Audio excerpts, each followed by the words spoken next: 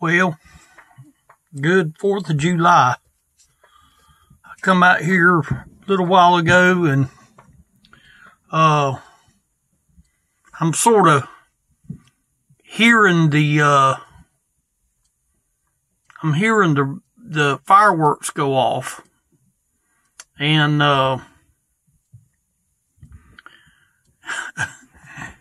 guess in a way I'm the type of person that loves to watch them from a distance because I don't have to do anything. All I have to do is just look across the field and be able to see the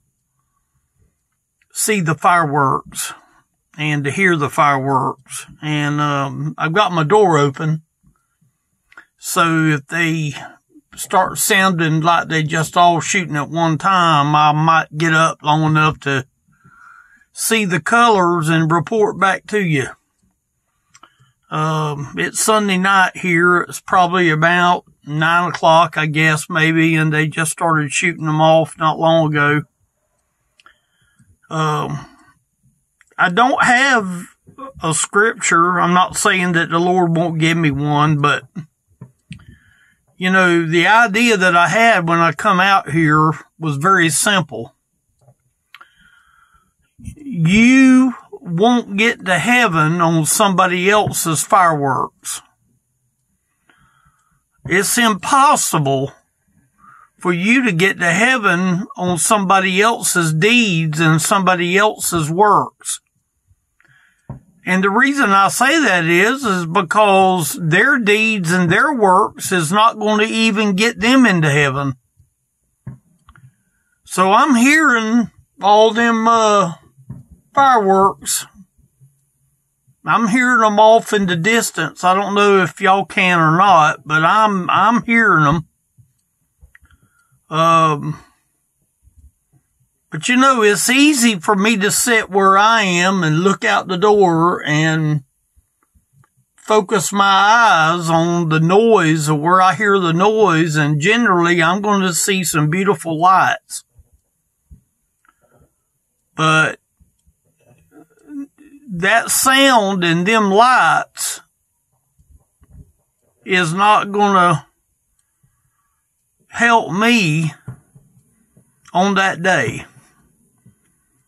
I mean, somebody bought them fireworks. Somebody paid good money for them fireworks. And you know, sad to say, them fireworks is going to be gone in 30 minutes or so. And I'm not going to hear any more banging because they're going to have already used them all up. I'm still hearing a few go off right now.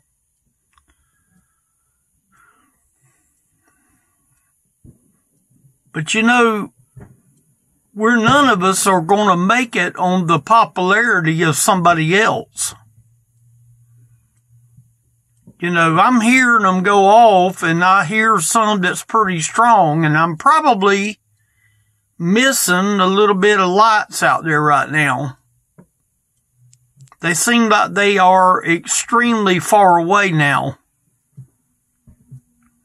But you know, there goes one. See, I probably missed that one. The truth of the matter is, I didn't have to pay for that firework that just exploded. I get to sit here and I get to be the recipient of somebody else's labor. There goes another one. That one had lights on it. See, all that fun that they're having, they're giving me a little bit of enjoyment too.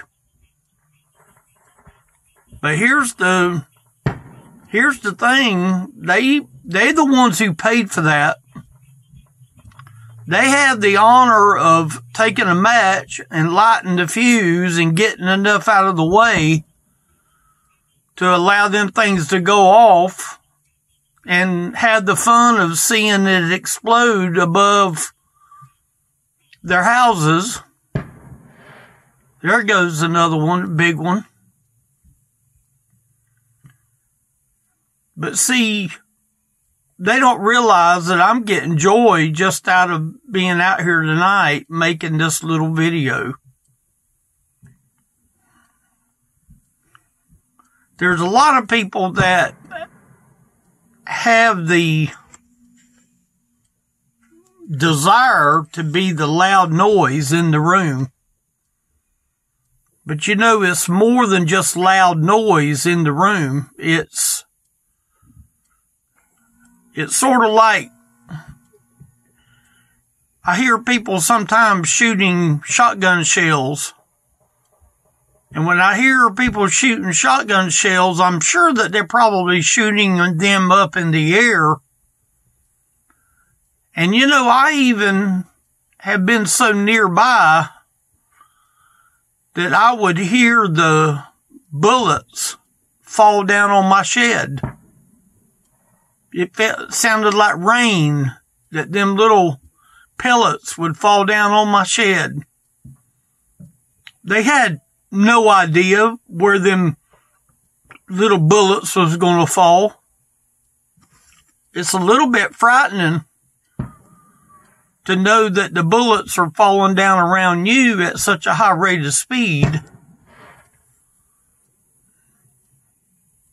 But you are not going to get to heaven on somebody else's boom.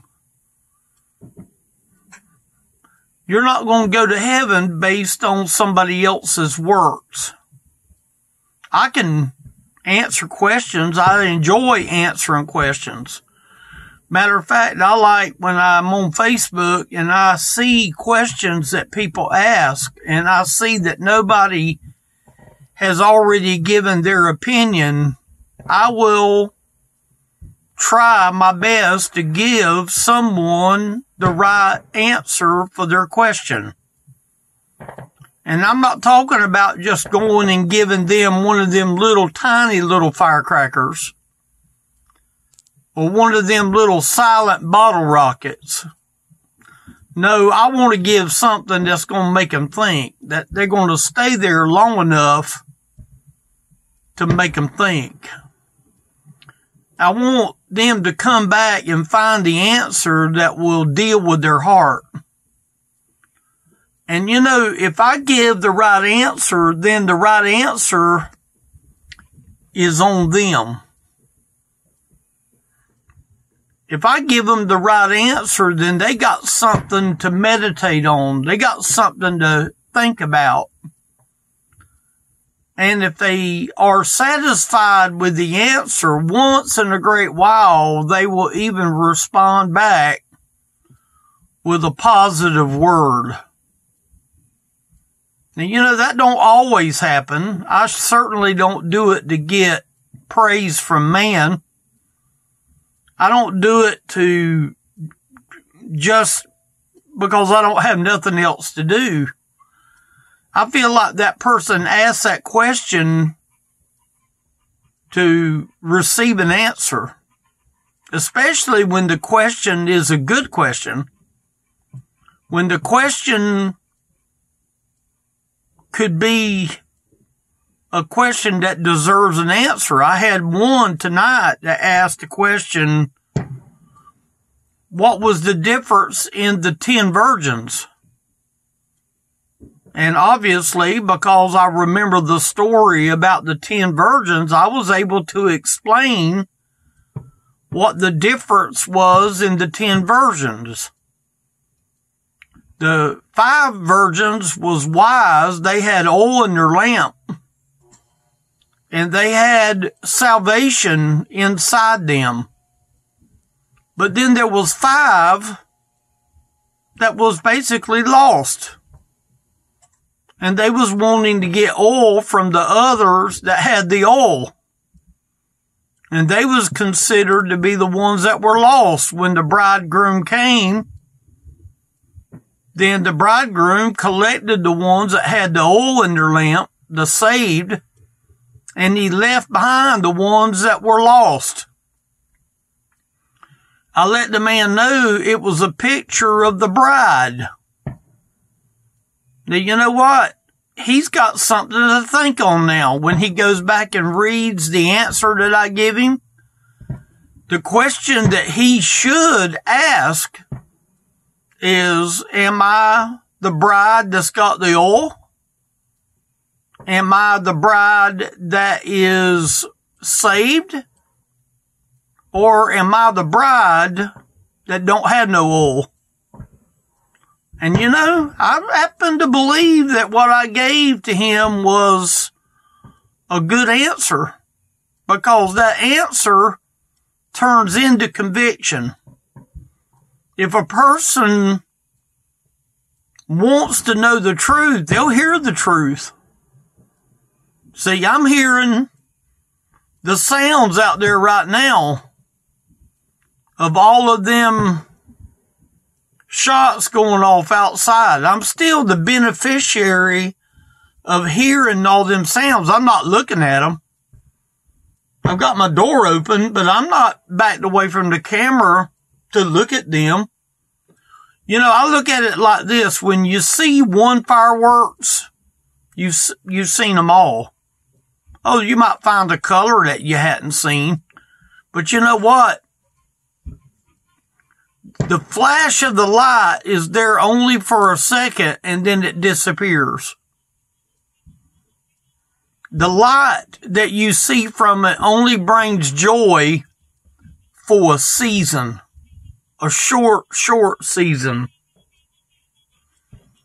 And when that season is over, then you wait for another one to go up. That's what they're doing right now. They seemingly are opening up again. It sounds to me like they're not done yet. Somebody made a bigger investment.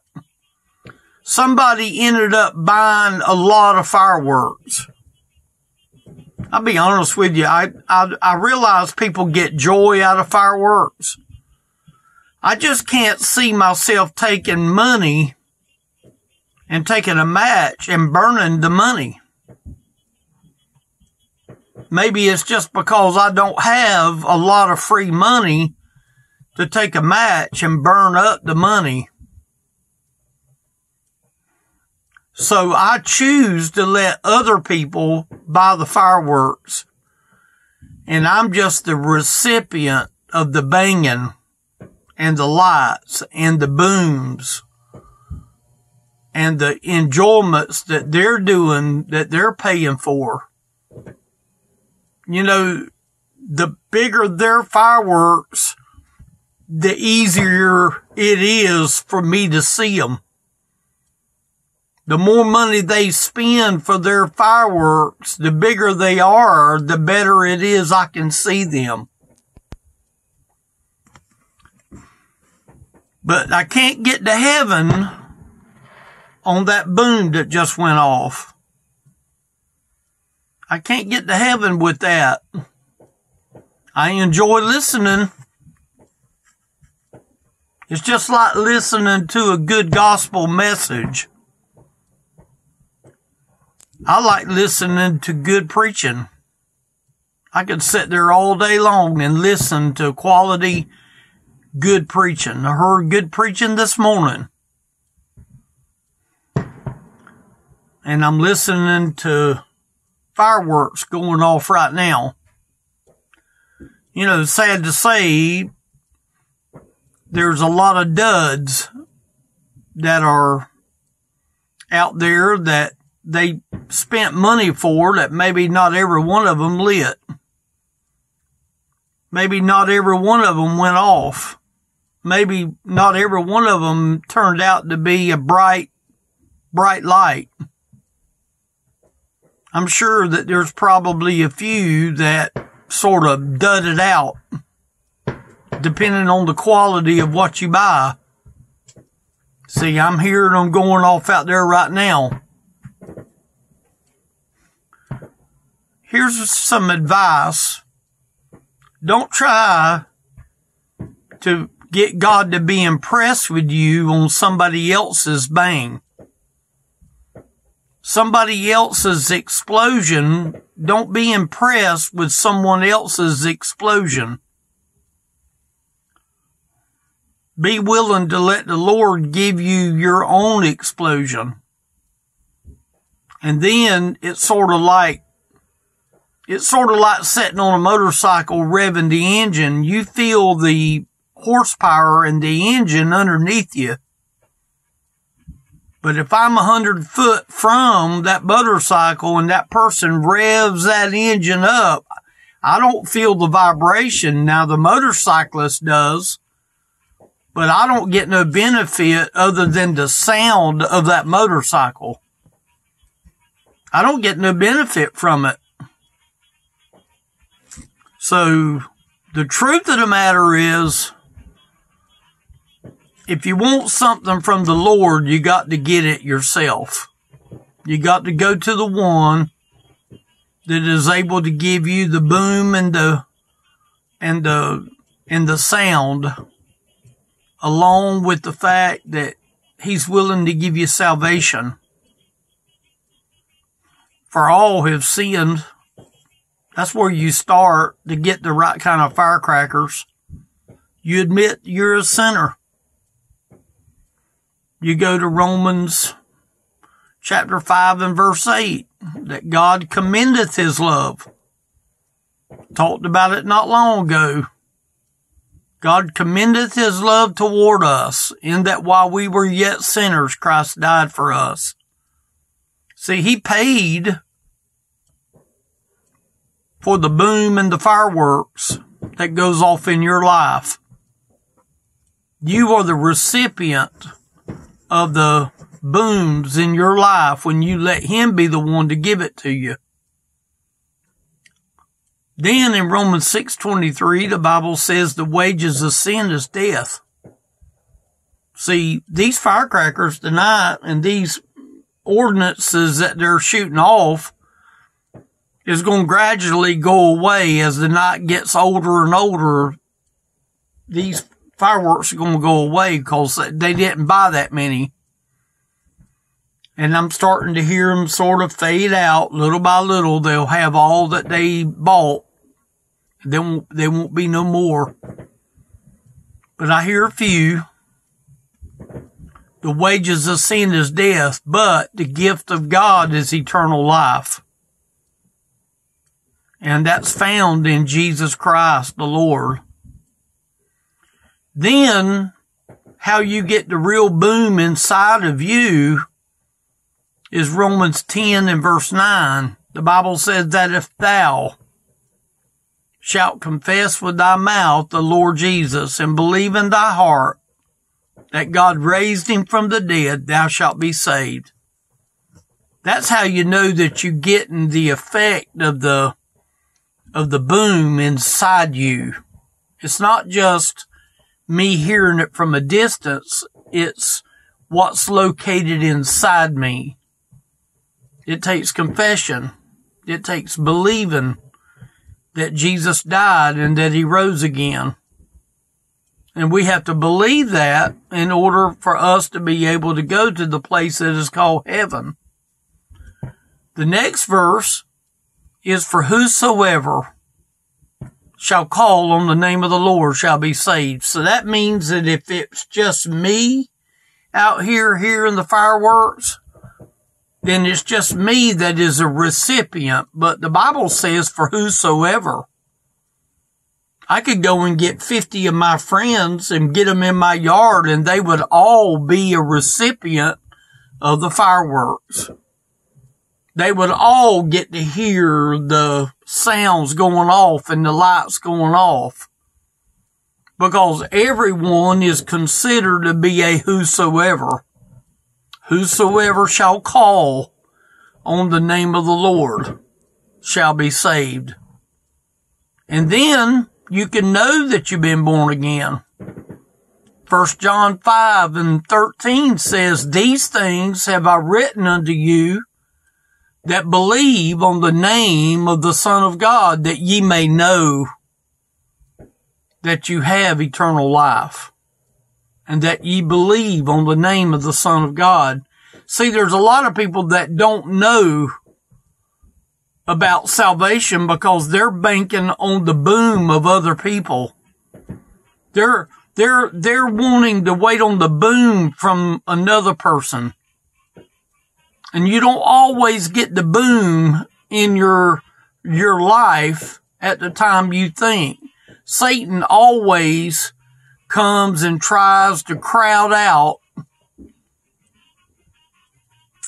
what the Lord is doing. He always will mess with what's going on in your life.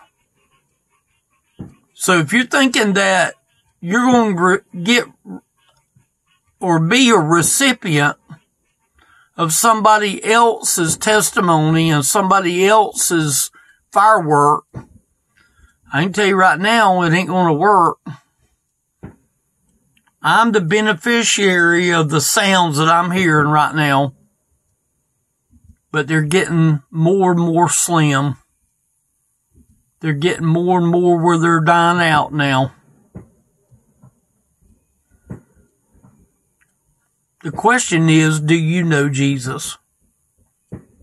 Do you know for a fact that you know Jesus? It's time to find out. It's time for you to know. I just wanted to come out and take advantage of all the shooting and the banging to let you know that you can't depend on somebody else's banging to get you into heaven. The churches are full of people that are loud, boastful, braggish. The church is full of them kind. However, the church is not full of humbleness. It's not full of righteousness. It's not full of the Holy Spirit. So you have to ask yourself, what are you listening to? Something to think about. Something to definitely think about. Elderly ministry is how you can contact me. You're welcome to give me a call. If you leave a message, I'll be more than glad to get back with you. This is YouTube. You can reach me on YouTube anytime. Be glad to talk with you.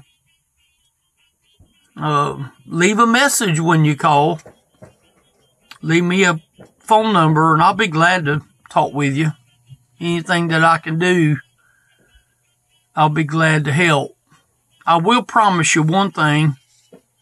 I will not shoot off fireworks to you.